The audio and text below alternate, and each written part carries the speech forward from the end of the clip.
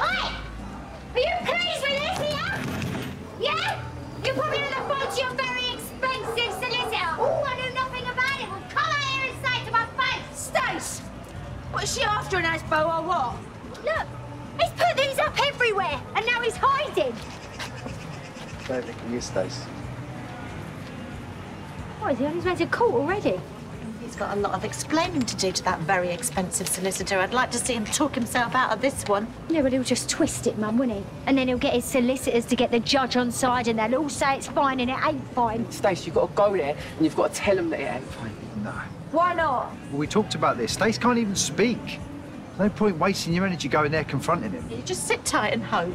But no, just sit tight and hope. You've got to do something, Stace. No.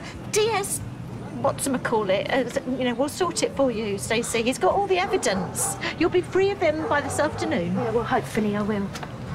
But I need to go, Mum. I need to get rid of him for good. Yeah. You go, girl, and you give him the worst. Yeah, well, she ain't going to go on her own, is she? No. Right, I'll get the car. You ain't got long. I'm going to call Billy, get him to cover the stall. Mum? Oh, we'd better hurry up. You can't go dressed like that. Neither can I.